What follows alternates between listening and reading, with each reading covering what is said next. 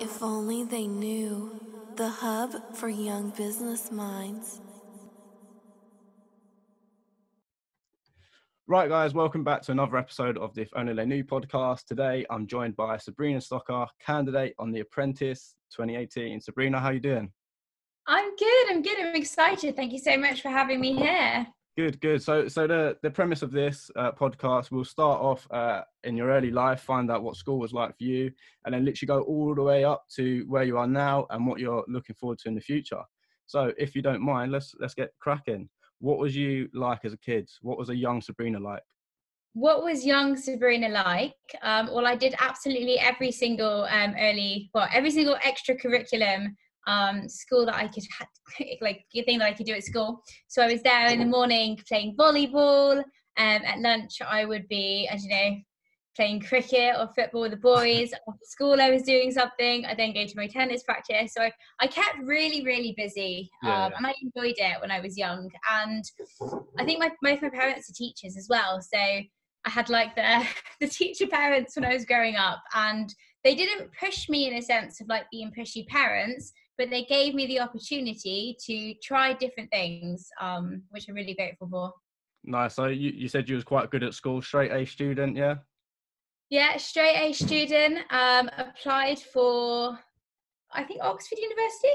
Yeah, I applied for Oxford, didn't get in. But Why was that if you was straight A? I actually applied for geography, and they told me that I should go and study economics instead because they didn't think I'd have to know about geography. Yeah. And I thought, okay, thanks so much. Yeah. To be fair, I'd never planned on applying to Oxford anyway. But yeah, straight A student. Got full marks in a lot of my A levels, so it was a bit of a brain box and a bit of a geek. Yeah. What did you want to be? Did you have a profession in mind? Like, obviously you wanted to study geography, but did you have like an I occupation? didn't really want to study geography, to be honest. I just didn't know what I wanted to study. I always knew that I wanted to start a business, but I didn't think taking business at a degree level would get me anywhere because it's very general concepts, and it's not actually going out and doing something. So I didn't know what I wanted to study. I went from wanting to be a physicist to wanting to be a lawyer. Wow. It's very, very random. Well, I think that's important to note though, because you're obviously successful now, but a lot of young people will be panicking, much like we probably was, not knowing what we wanted to do. So that's quite refreshing to hear that you was in that same position as well. Yeah, I mean, I don't think you can know what you want to do. Like I'm 24 now, and I don't have a clue what I want to do. And most 30 and 40-year-olds don't know what they want to do. There's a kind of a stigma in society that we should, have a certain way of being, whereas actually it's okay to not know. And what you have to kind of do is to create the most amount of options for you, and then at least you've got the options there. But if you don't know what to do, then don't stress. Like, just take your time, find out what you like doing. I think the main thing, like you touched upon there, is get some experience, get some stuff under your belt. You did Young Enterprise as well. You did all the sports. What was Young Enterprise like? How much did that help you? Oh my gosh. So Sarah, who won the previous year on The Apprentice, had the same business idea as I did in my Young Enterprise scheme when I was 14 years old. No way. Exactly the same idea. I was like, oh my gosh, should have come in earlier. That's so annoying. Yeah, that is so annoying. I did Young Enterprise as well, and I think mine, it wasn't sweets, it was popcorn, like flavoured popcorn. So that's a good idea. I like that. It was dirt cheap, so like the money we was making, like probably should have got stopped early doors. Like I literally took about a couple £100 from that. It was That's really not good bad. profit margins. Yeah, so that definitely taught me a lot. But whilst we're talking about that young stage, early stage, what, looking back, is there anything you sort of wish you knew at that stage that set you up for now? Or I think I would have started earlier is my biggest advice. Like the only thing I don't regret anything in my life apart from not doing things earlier.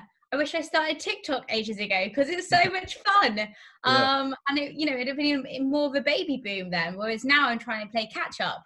So my biggest kind of, when I look back at things, is why did I not start this earlier and take the risk earlier? I've seen you on TikTok. I tried it. I actually don't know how to use it. Like I actually feel ashamed because like I feel like I'm quite young and like with the trendy stuff. but honestly, I don't know how to use it. There's so many options, so maybe you'll have to No, teach us. honestly, like, I didn't know how to use it a week ago, and I kept logging on and I kept having to go, and I was like, oh my God, I just don't understand this, but you'll get the hang of it. All right, cool. So at a young age, obviously you was doing young enterprise, age 14, you went through school, good grades, you was doing pretty well, you was on the right track. How did you fall into your tennis company, My Tennis Events? How did that sort of come about? So I actually used to have a part-time job when I was 15, and I used to run tennis tournaments. And there was this one week where we made about 8k profit in 5 days, and I got paid 150 quid. And I was like, are you freaking kidding me? So I just gonna do it. And then when I started tennis coaching, I just wanted a way for all of my local kids to have a way to compete. So I didn't start the business in the sense of, this is going to be a money-making business and it's going to expand and, you know, run loads of tennis tournament. I started the business because I wanted more kids to understand why they were learning tennis. Because you turn up to a tennis lesson, you play tennis and they leave. They don't understand the reason why they're playing is in order to compete. So the whole business grew kind of by accident and really organically. So it was never meant to be a business. It was always meant to be, you know, a passion on the side of something that I was doing already. Yeah, that's a good point, actually. I believe on your website it was you mentioned that pretty much anyone can start a business in an organic fashion. You know, you don't have to sort of really sort of think about it and overdo it. You can start it organically and sort of, like you said, just let it happen. 100%. I think the biggest reasons why people haven't got their own businesses is they're scared to start or they don't know how to. Like my tennis company, I started with like nothing. I used my own trophies and medals and I gave those to the kids. I used the tennis club's balls and I did a profit share model. So I was never out of pocket. I'd always have the cash flow coming in before I had to pay anything out. I think by taking the first steps, at least then that way you're trying something, whereas not going for it at all, you don't know if it's going to work or not. Because you started that at an early age, is there any advice that you could share for people with a startup business? I would say do as much as you can and be extreme. If you are following your competitors, you're always going to be one step behind. You need to be the leader of the industry. And the only way that you're going to be the leader in your particular niche is by doing something that no one else is doing. So what exactly would happen in an ideal world? And how can you make your company be the one to do that? Because there's always going to be someone better than you, but you've just got to be quicker than them. Yeah, exactly. I think especially now with social media and like the impact it has, I've seen so many people, even if they don't have a really good business model, like just putting themselves out there, and you can make the business look fun and people will buy into it, whether it's your personal brand or just the branding and the image of the business. Like you can sort of almost force it or fake it in a nice way. I think like faking it, I think is overrated. Because ultimately if you fake it and then you don't deliver, then you've completely lost your client trust. I'd maybe rephrase it in the sense of you're never going to be the best at what you do, but people buy into you because you are more than something compared to everyone else. Maybe that's because they don't know about your other competitors because they're not doing as much content. Maybe that's because you're more fun and you're more exciting to listen to. Maybe that's because they just like your persona and they think, you know, I want to go with this person because I like them. You're never going to be the best in your industry, but you need to find whatever makes you you, and that's what people buy into. How important do you think personal branding is in today's world? I think it depends actually. Like I think personal branding is so important, but it depends on, you know, what the product and the service is. So if you're, for example, doing machine manufacturing, your personal brand, no one cares, you know. Yeah. They just want to make sure that they have a good process and a good system. Whereas if you're trying to be an online PT, your personal brand is everything. So I think branding depends on what kind of industry you're in. Quite a sort of open question, but do you think that everybody can be successful in some way? I think it depends on what they see as success. Do they see it as monetary success? Do they see it as happiness? Do they see it as being content every day? Like for me, I'm successful if I wake up every day and I'm excited to do what I want to do, and I go to bed feeling like I've achieved something, no matter what that is. And that's my measure of success. Whereas it depends on the way that you look at it. So I'd say more around the definition. Yeah, I think especially in today's world, like I said, with social media, a lot of people I've noticed, even like with myself, I get my success mixed up with someone else's, and I want to sort of emulate someone else's life. Like, have you sort of had that at all with your own self? I mean, everyone compares themselves to other people. Like, it's inevitable that you're going to compare yourself to other people. But actually, as soon as you stop comparing, as soon as you stop giving a shit what other people think, and you just do something, then you're going to be happier. 3 years ago, 4 years ago, my friends were saying to me, why are you not going straight to university? Why are you working on a Friday and Saturday night? Come to the pub.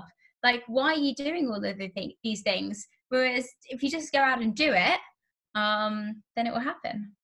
And So if you compare yourself to other people, then you're never going to be better than them, because you're always going to be one step behind. exactly, I think everyone's on their own path, which is important to note.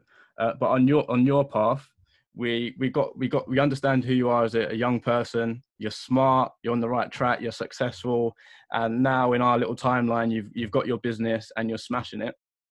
And where does the Apprentice come into play? How and why did that come about? So I've always been an Apprentice fan. Yeah, I've honestly watched every single episode since I was 9 years old.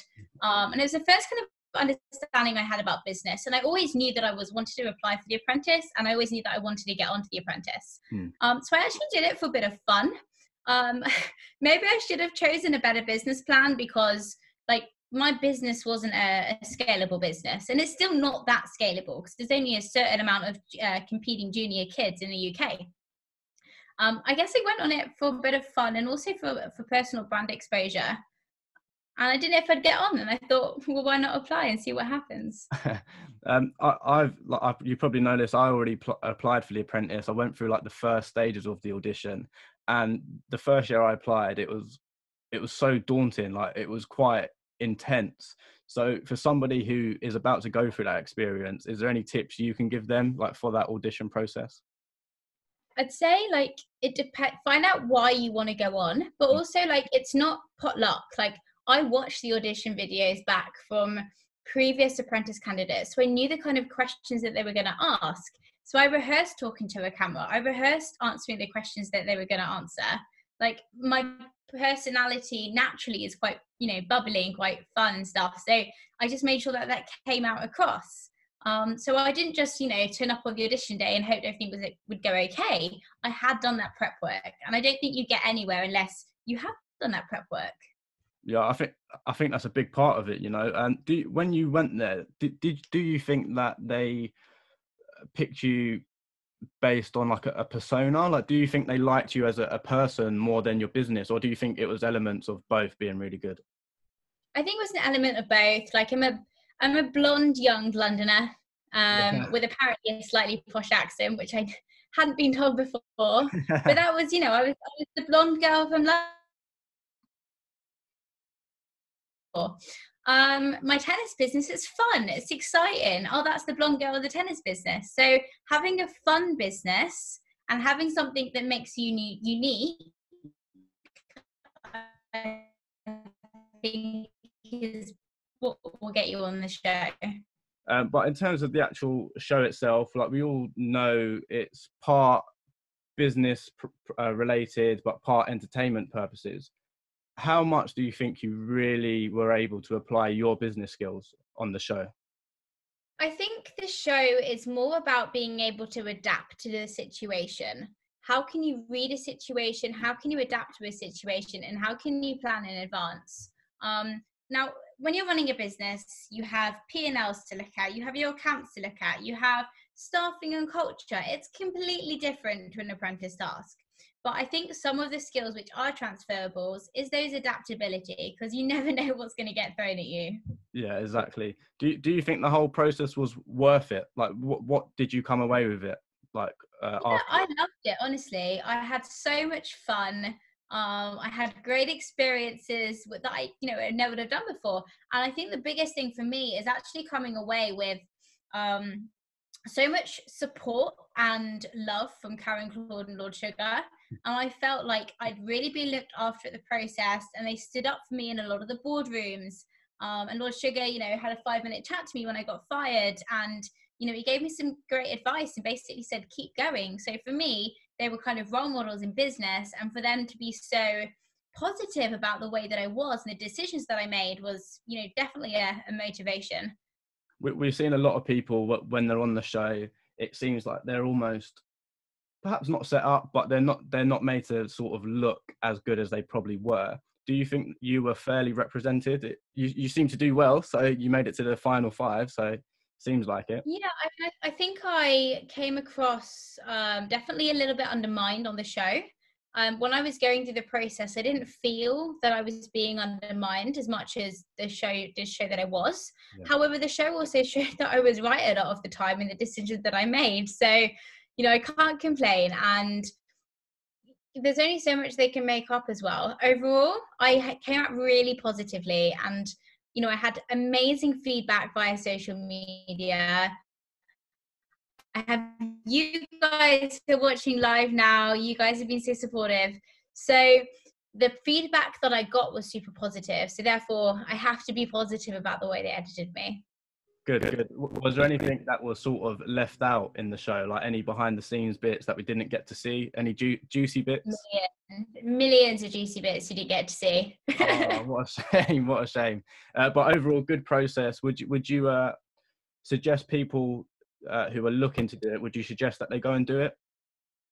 Yeah, why not? You've got nothing to lose. So we've gone through what life was like when you was younger. We've gone through the Apprentice. Now, what are you up to now?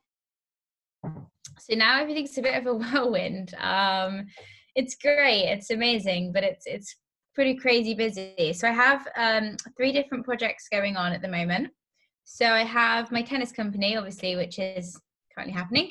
I have Active Dragons, which is going to be running entrepreneurial workshops for the under 18 markets. Yeah. So we're going to be partnering with schools, and we're running residential courses and camps as well.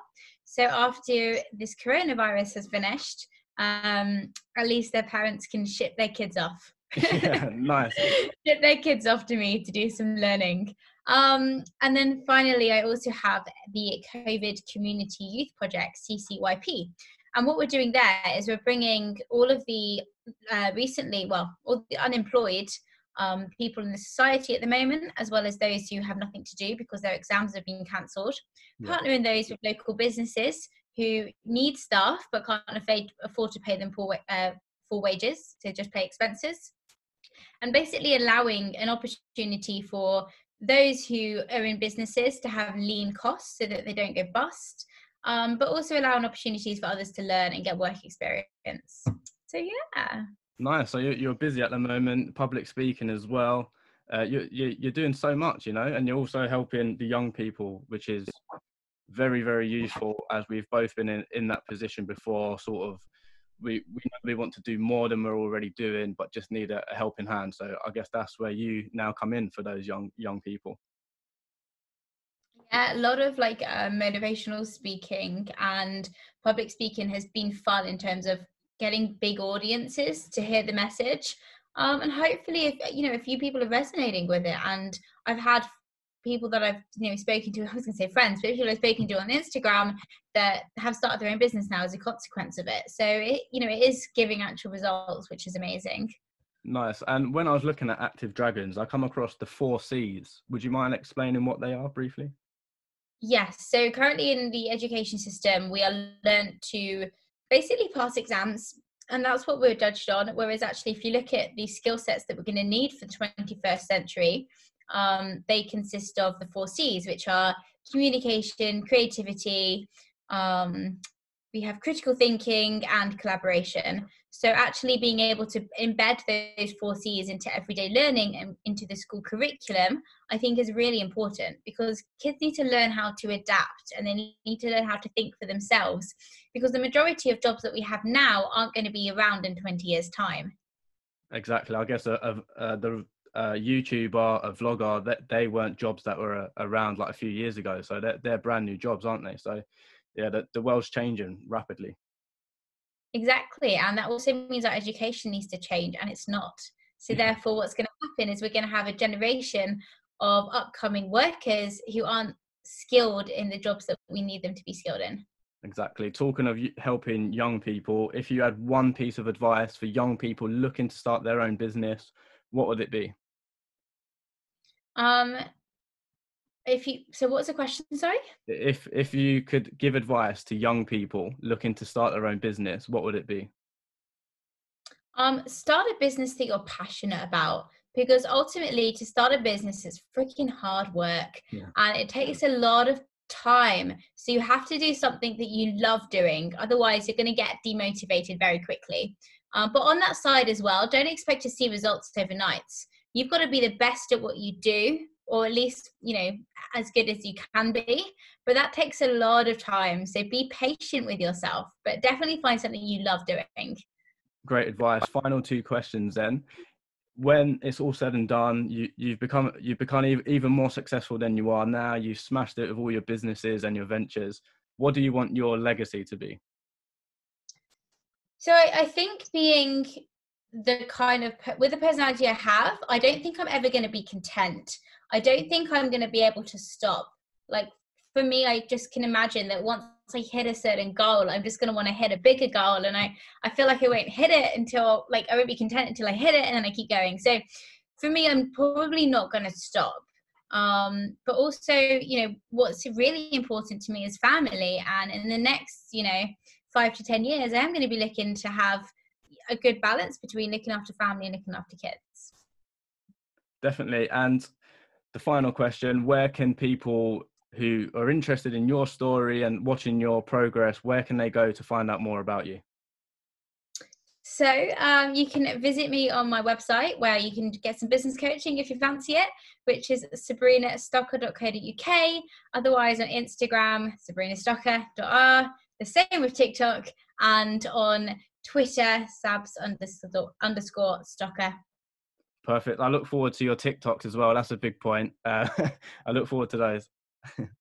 Amazing. I'm having so much fun with them, like too much fun with them. Yeah, I can imagine. Well, I'll let you go. Get back to your TikToks. I wish you all the best of luck.